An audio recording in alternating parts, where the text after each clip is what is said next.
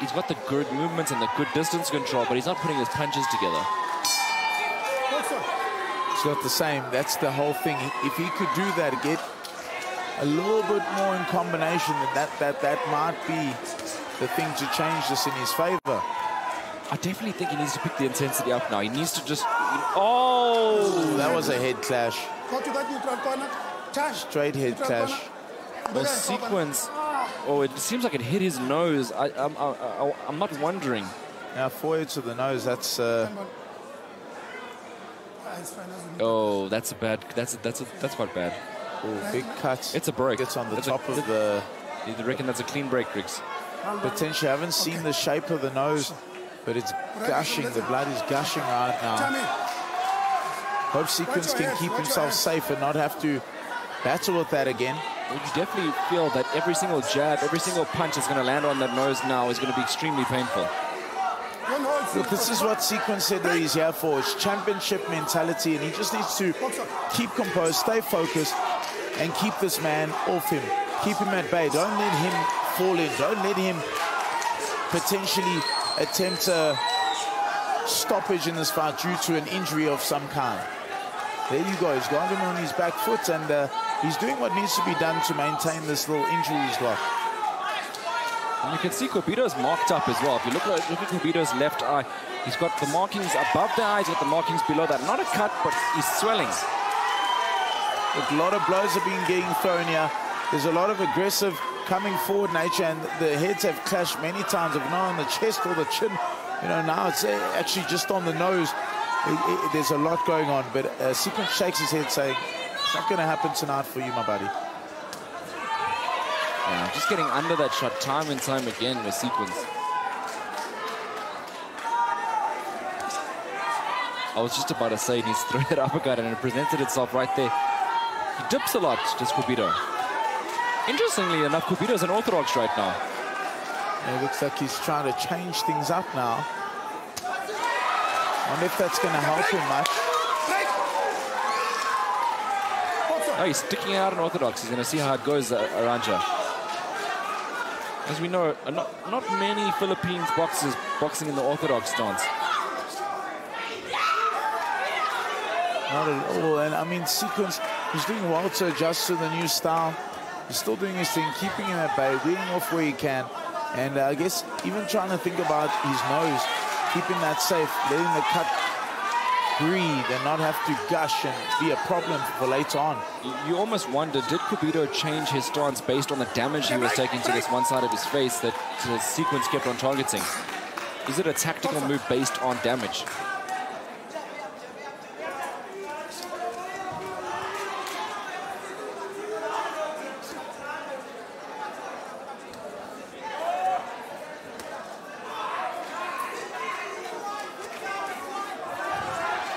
And potentially, but I mean, it doesn't look like there's anything that he doesn't look like he has a game plan. It looks like he's just changed stances and doing the exact same thing as he did in the southpaw position, coming forward, trying to put punches together, but falling short because of the range and the ability of Sikho. Looking towards Denmark's corner, because his trainer's got the most serious look on his face, yet Denmark's got the biggest smile on his face. So look, interesting to see as well that how we're going to be working on that cut there with Sikho as well. It'll be the first time they've had an opportunity to really have a look at it. Let's have a look at some of that slow motion action from that previous round. Maybe we can see the moment in which the heads came to... Oh, that's just nasty. I mean, that's just unfortunate. But it is unfortunate. It didn't look like Quibido did it on purpose, just throwing a punch. But again, his style is like that. He comes in aggressively, he steps off that back foot and straight headbutt. To Sequence, instant pain right there. He shot straight to the ground. I can't imagine how painful that must be. But you know, we're in the sport here. You know, as you mentioned rightfully, he asked for these type of situations. He asked for these big fights. Let's see how he reacts to such situation. Look, it was early in the round that happened, and I mean, he came out of it in great fashion. He managed the range. He was able to keep Denmark off of him. And he was able to keep safe and out of a clash to potentially cause more damage to that cut. So he's doing what needs to be done right now, HBJ. That's true, that's true. Denmark missing a lot of punches over the top there. Sequence kicking to the body. Nice body shots. I would like to see that, a little bit more of that at least. Well, he started smiling at the crowd. He looked straight at Casper in your vest in the crowd, and Casper started laughing right there. There's that right hook to the body. And left uppercut upstairs. Looks like Sequence is showing us a different layer of himself as he pivots, wheels out the corner off the rope. Beautiful work. He's starting to get better and better, his Sequence.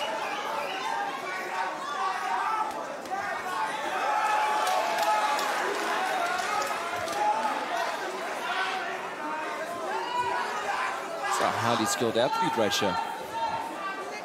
It's wonderful stuff, Hayden. It's good. It's great to see, you know. I think our local talent is definitely rising. Each and every time we come out here on the ESPN platform, we see the guys coming and bringing their best. The ladies as well. It's been such a beautiful one this year, and our Sequence is topping it off with this main event. No, exactly. I mean, look, this is what you wanted. If you want to become a champion, you've got to win it comprehensively, and he's most certainly doing that. Very nice. He peppers some light punches upstairs and then big left hook to the body. Well, there was Denmark landing the overhand right now in the orthodox. He's landing a beautiful shot right there. So now Sequence's movement as he goes to the left-hand side. This is where Denmark wants to drop down. This is where Denmark wants to look for that overhand right. This is round about the time that he could potentially get him to run onto it.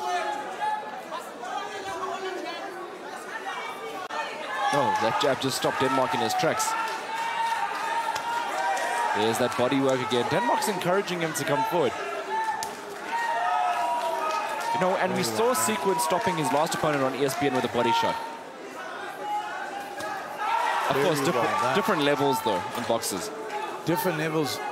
Look, it seems like he's confident in that body shot. He threw it a few times, and it looked like it had some heat on it. I'm not sure why he doesn't let it go a bit more, but maybe he understands that he's got a tough competitor here in front of him. It's not going to be as easy.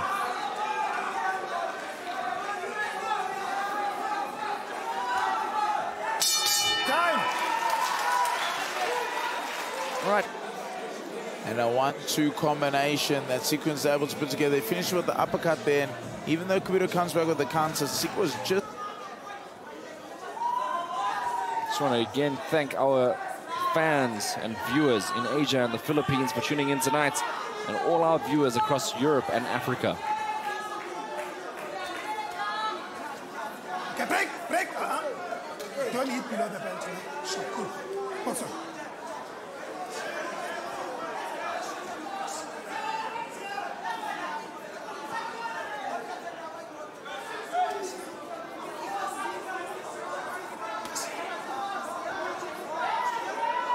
Well, it looks like just going to have to feel him on the outside there, Sikho, just backing up, looking for the perfect opportunity to snap with the big shot.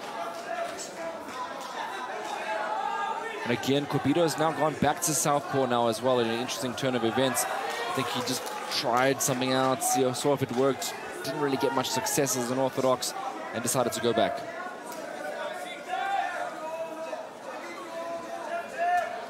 So he's getting that southpaw stance, maybe a little bit more comfortable. But I mean, 10 rounds in, 3 back. What do you think he can? What do you think he can potentially bring here, Hayden? I mean, it's been the same story. Come forward, try and land a big shot, get discouraged by the movement of Sikho, and then reset. Yeah, it doesn't feel like he has more than 1 or 2 gears, you know. That's the reality. But there's still an opportunity to bank on that overhand left and the right hook. It's been his 2 punches. You know, we've seen Quibido jabbing as well, but the jab hasn't really been an effective punch for him because Sequence is never there to be receiving it. Look at this quality boxing on the inside. You're right, Hayden. He's not there to receive the punch. He's able to even be inside. And oh, there, slips off 2 beautiful punches. Just in the moment right now. Oh, some beautiful work there from Sequence. Looks like he's flowing. It looks like he's in his rhythm. He's found the sweet spot, and it's going to be hard to find him effectively right now.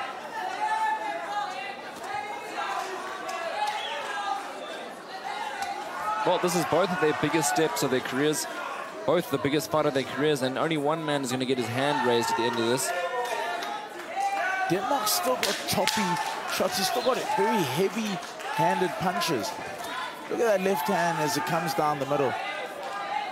Can you imagine what that would do if it were able to find the target effectively? Well, a nice little moment there. I don't think they understood each other, but no, Sequence at least tried to say something to him. If you're looking at the two of Sequence having a good time. Yes, there's this fluidity that he's found within the boxing. He's been able to be, I guess, just adapting in the moment right now. A little bit of a toggle, a little bit of a jiggle there, but again, going back on your comment, I think they're both very humble gentlemen. You know, we're in here today, and even when Sequence said that, he almost said in such a humble manner that you said, well, you know, that makes sense. It makes sense. I mean, he should take his opponents to the airport tomorrow, but we know what he meant behind that. Break! Step back. Boxer. Obviously, we didn't get to do the face-to-face yesterday between the two boxers. Denmark in his camp, unfortunately not speaking English, but you know, they speak the language of boxing, which is what they're doing here tonight. Beautiful left hand there from Denmark.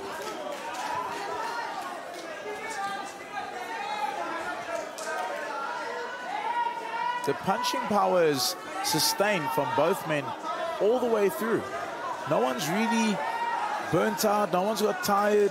The pace is still the same. This is a big achievement, and it shows that they are incredibly prepared for this WBO title. And you just get flashes of just big punches landing and, you know, a fight changing in its momentum.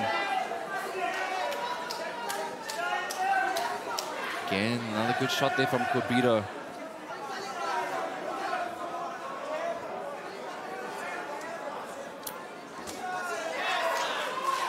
But Sequence has been on high alert the entire fight, not even since the injury to his nose with the head. But you know, you'd almost think it would amplify and he'd go on the defense. But he's left it the same. You know, he's continuing like another day at the office.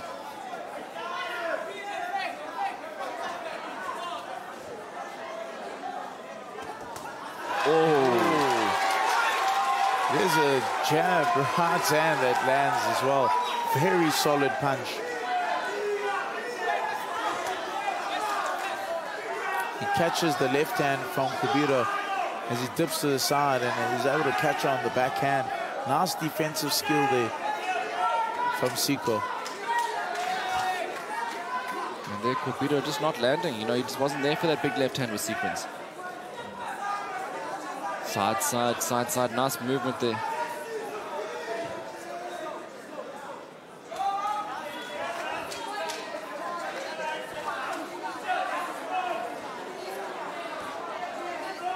I think we're seeing the unearthing of a talent.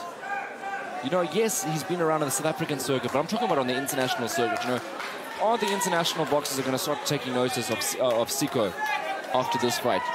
I think they're going to have to, you know, once, and again, you know, one punch can change a fight, so I'm not going to count Quibido out right now.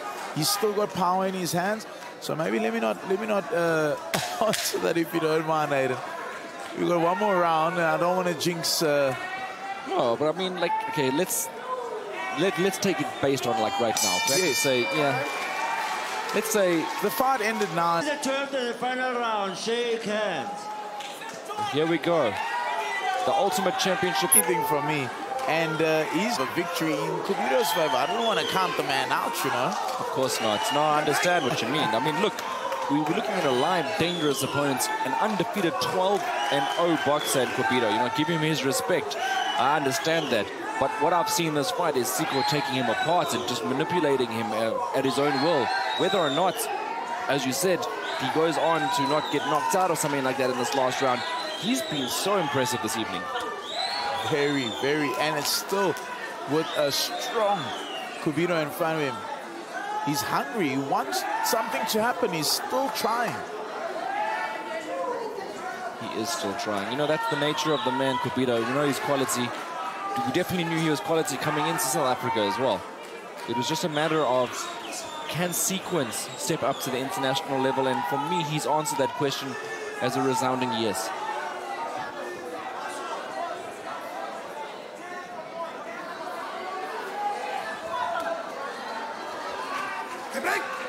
Still firing with bad in.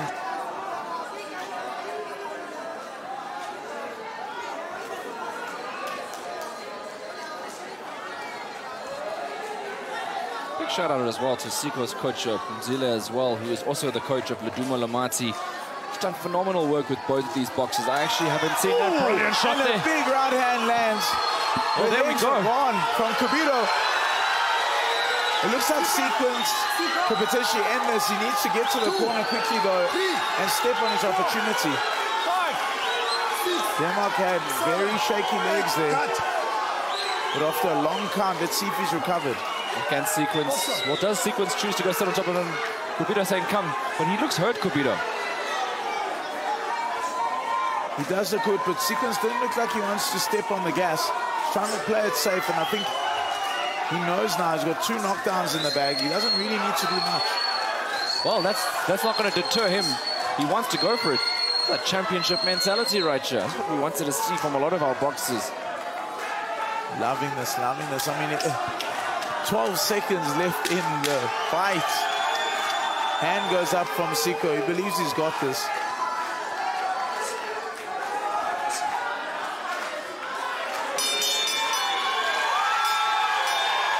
And he screams in excitement, jumps up on the ropes. Not hiding his feeling and the ecstaticness. Wow, I mean, he deserves to do that, you know, what a performance. What a performance.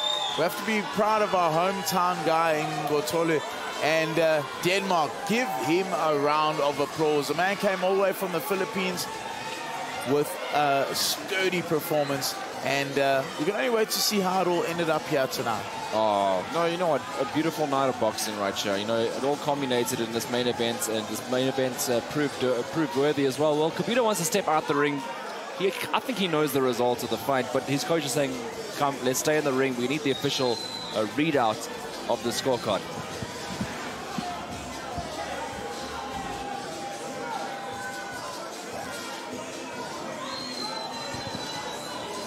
All right, and I mean, you've got the ring filling up now. You've got Sikho's crowd coming in.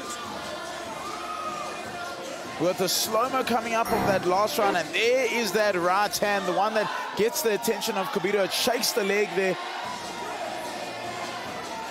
And then he brings it again, a nice right hand. It doesn't land clearly, but you can see the legs are gone there from Quibido, and he lost a little bit of balance. There's it again. Big right hand from Nqothole right at the end of the 12th round. And I think that's going to be and put a big stamp on this fight. He got the knockdown earlier in the fight. And with this second knockdown in his favor, I think it's going to be a wide stretch.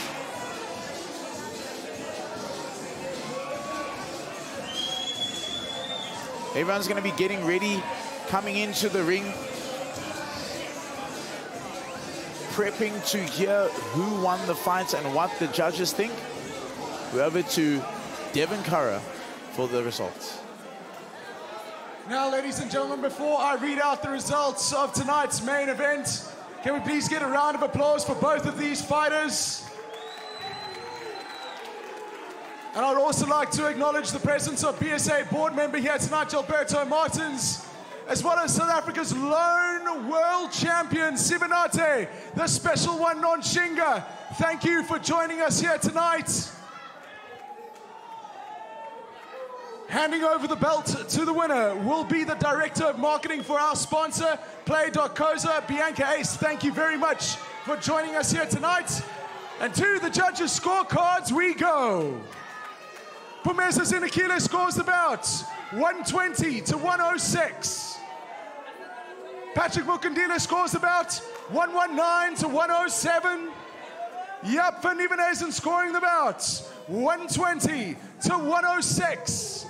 All to your winner by way of unanimous decision victory and new WBO Global Junior Bantamweight Champion, fighting out of South Africa, Sikho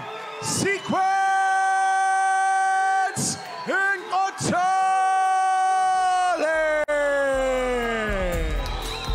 And there you go, the new champion, the title holder.